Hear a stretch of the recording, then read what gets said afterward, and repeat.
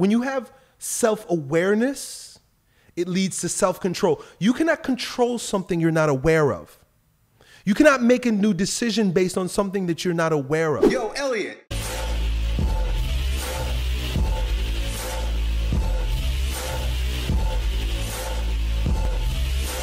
Yo, Elliott. I've been really focusing on trying to get my confidence up. The no more Mr. Nice Guy thing. I just started reading the book over again and really just started accepting myself as I am, being a man and being my true best self with no doubt or second thoughts. This seems to be a subject that's real hard to get in my head and to make click and make switch. Wondering if you can help, maybe a pep talk or something. I just want to get over this thing so I can project it into my life. The very first thing I would do is fulfill your promise not to judge yourself, right? We really get stuck because what you resist persists. And if you keep judging yourself as, oh man, I'm too much of a nice guy, you're going to be stuck in that place, right?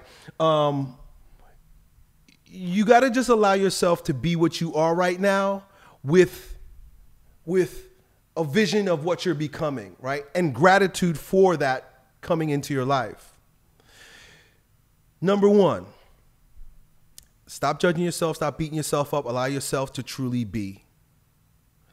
Number two, in terms of you being a quote unquote nice guy, just notice yourself. This is so important. It's really what I'm talking about here is self-awareness. Just notice yourself right down to the micro movements in your physiology when you're about to be a nice guy, and take notes, right? You want to treat yourself like an objective observer, like a scientist, right? A scientist has no judgments.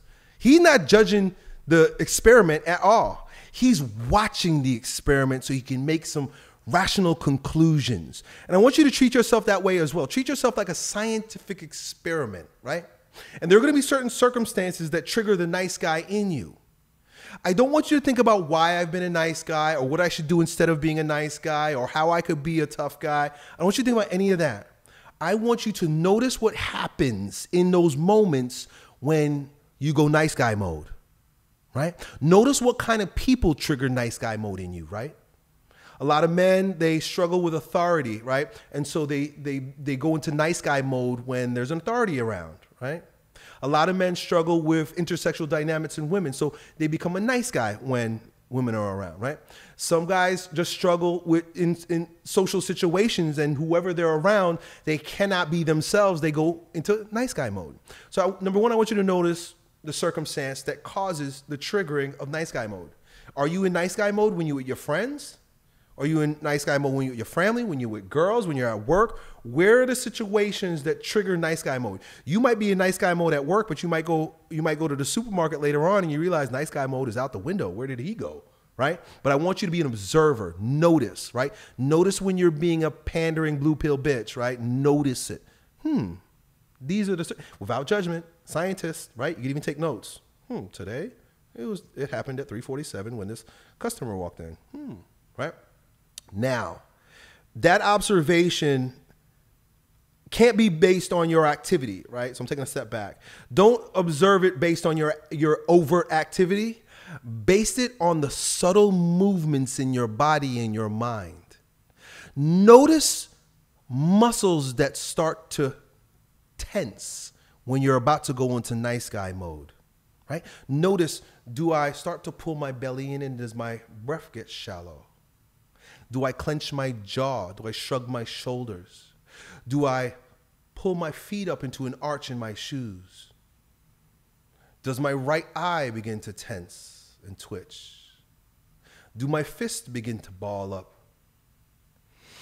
Do I begin breathing from my throat and from my neck rather than my belly? Does my neck feel tense? Right? Do my legs feel stiff? Do I lose feelings from my waist down, right? Be an observer of how the energy is moving in your body in those instances, not for judgment, just to notice. Because when you have self-awareness, it leads to self-control. You cannot control something you're not aware of. You cannot make a new decision based on something that you're not aware of. You have to notice your primal reaction, very subtle, subconscious primal reactions to certain circumstances so that you can nip it in the bud. The way you speak, and the way you present yourself, all happens through the body. All self-expression happens through the body, whether you're talking or whatever, right? This is our expressive mechanism. We express ourselves through our body. Even if you're writing, right? You're doing this, right? I used to notice how I was tense when I was writing emails back when I used to do copywriting, right? I learned that I had to relax my shoulders and I had to breathe while I was writing because I was so anxious. Not anxious, I'm just like a beast. So I'm like trying to beat up the keys and trying to get the message in there.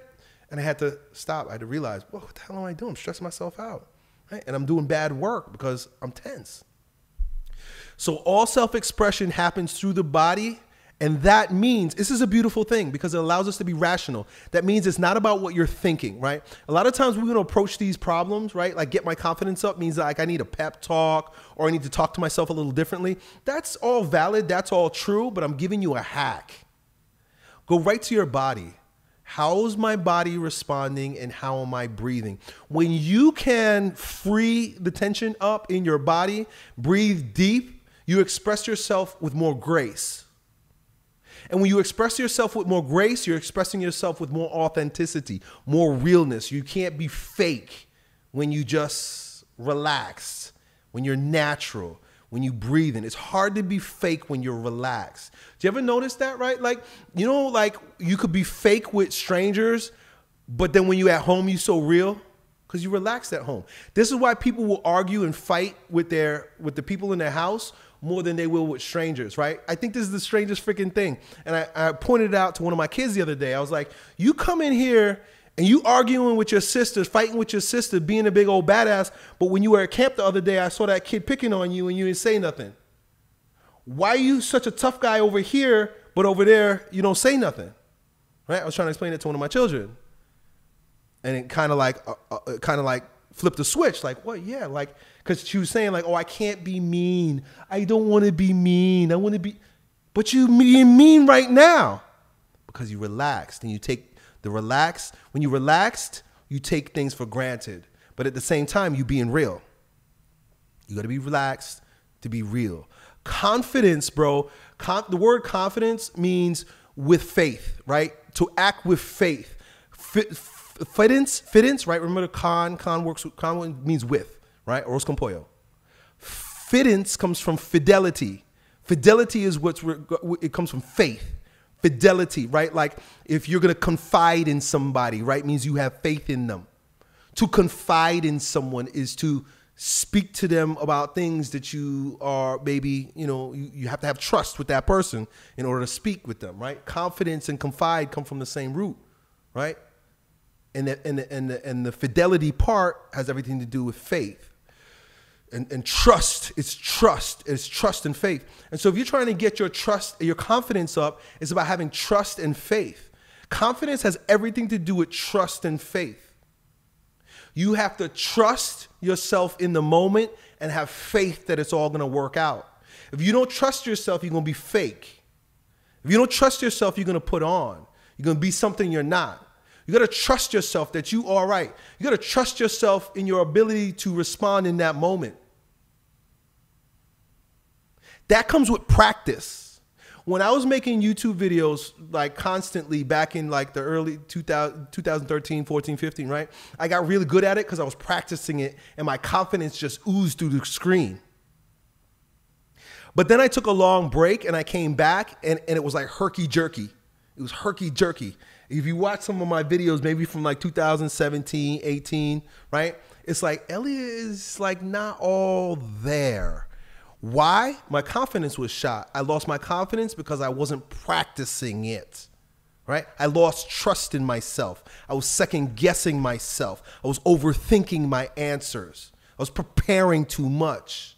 That's not what a confident man does. A confident man will sit here, read this question, and whatever comes out is what it is.